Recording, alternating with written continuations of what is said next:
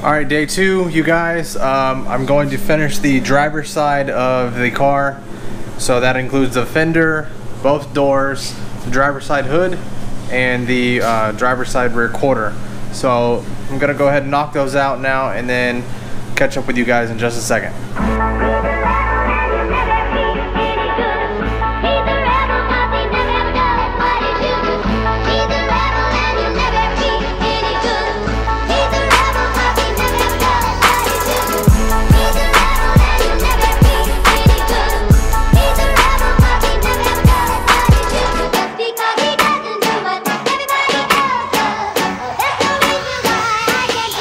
Sometimes I feel like a star, but only strictly where I'm famous. I'm in this for the longest haul, like we'll see where it takes us. I'm throwing back these double shots like whiskey here is weightless. Cause this career I chose was even riskier than Vegas. Yo, you play and no one's in the crowd like it's Pistons Bucks.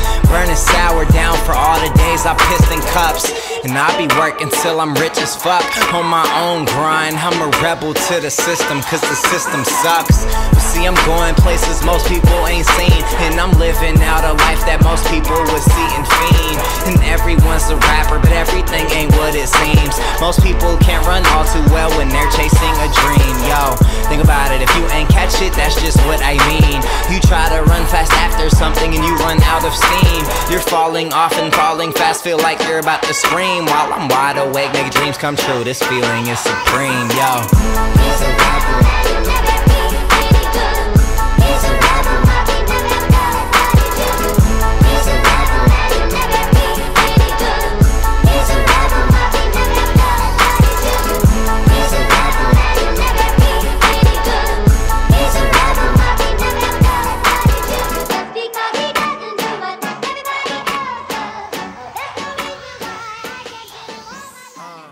Alright, so I've got the entire car now cut.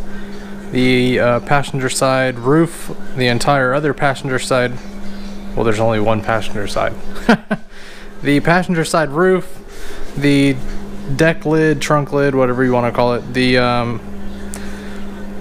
back side of the trunk, the rear bumper, the passenger quarter, passenger rear door, passenger front door, passenger fender has all been cut and polished. It's still got some dust on it, only from cutting the other side.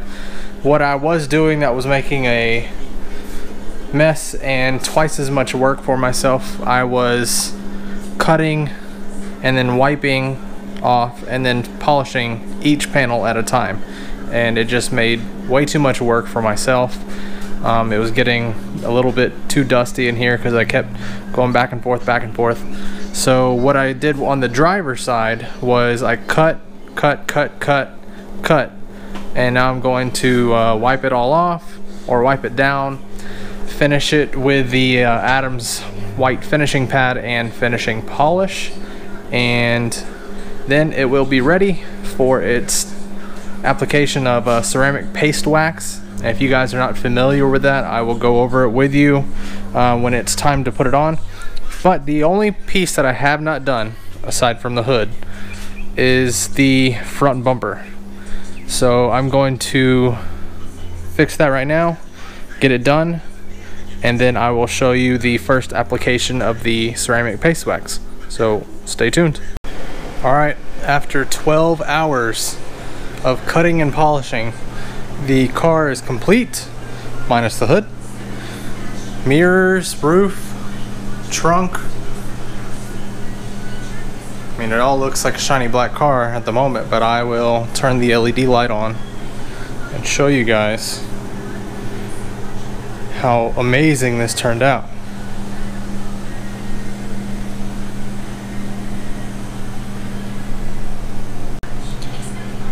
Alright, so here's the hood. I'm sure you guys can see all the water spots.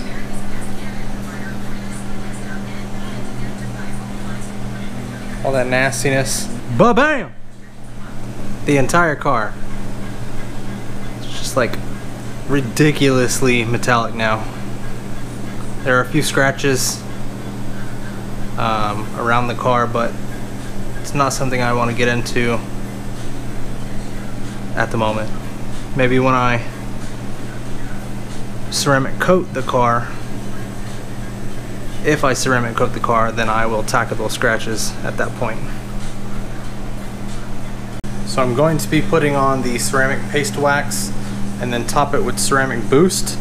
Now what this stuff is a completely synthetic, fully synthetic ceramic paste wax.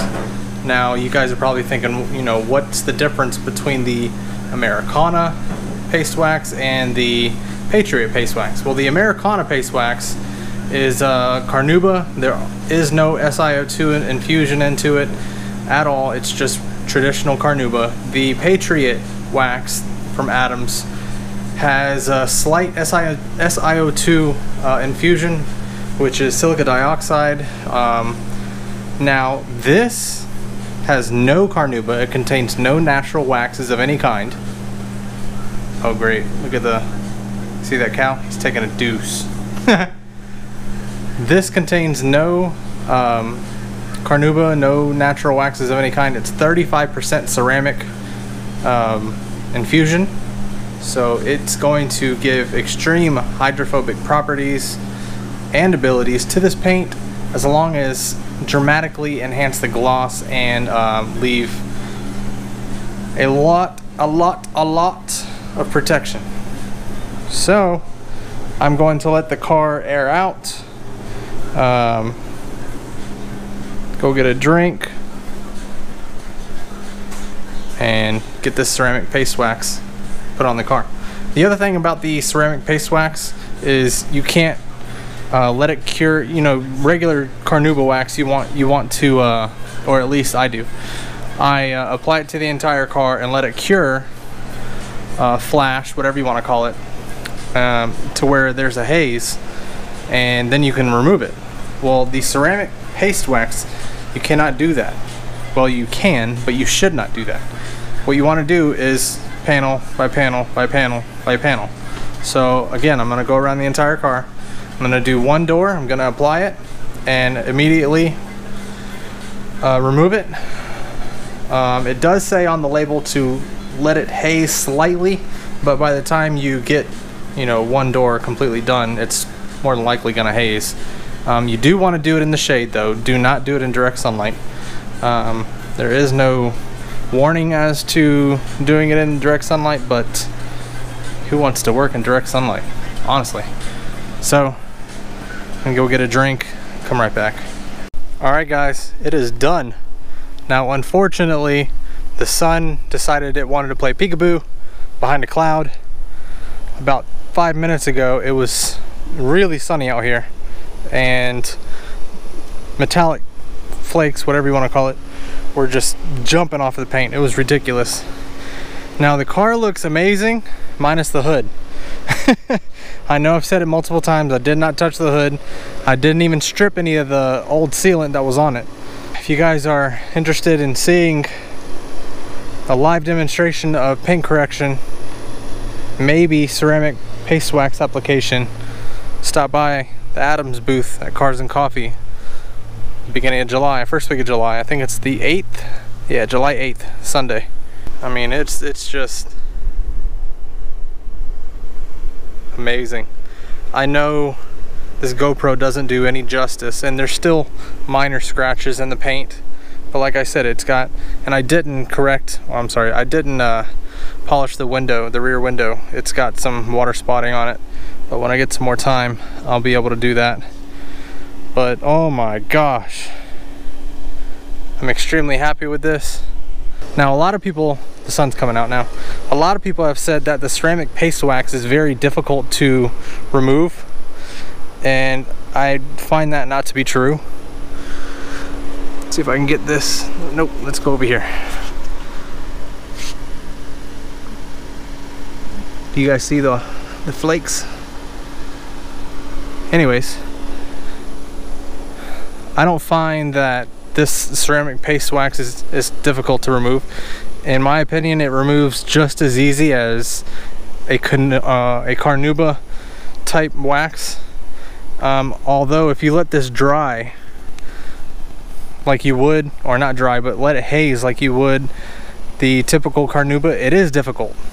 But like I said, I applied it to one panel, immediately came back and wiped it off, and it was pretty easy. So thank you guys for watching this video. There will be more videos about this car, obviously, as the channel is based on the Mk6 platform. And it's about to rain. Go figure. Welcome to Florida. Alright guys, till next time.